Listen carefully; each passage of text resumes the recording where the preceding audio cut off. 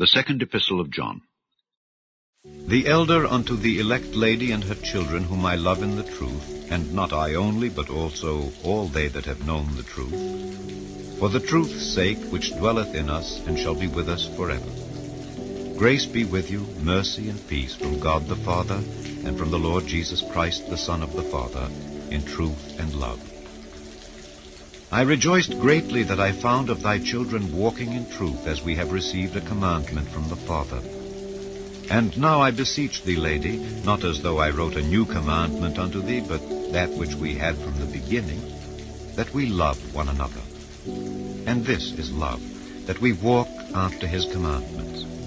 This is the commandment, that as ye have heard from the beginning, ye should walk in it.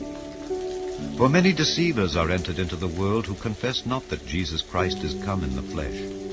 This is a deceiver and an antichrist. Look to yourselves, that we lose not those things which we have wrought, but that we receive a full reward. Whosoever transgresseth and abideth not in the doctrine of Christ hath not God. He that abideth in the doctrine of Christ, he hath both the Father and the Son. If there come any unto you, and bring not this doctrine, receive him not into your house, neither bid him Godspeed. For he that biddeth him Godspeed is partaker of his evil deeds.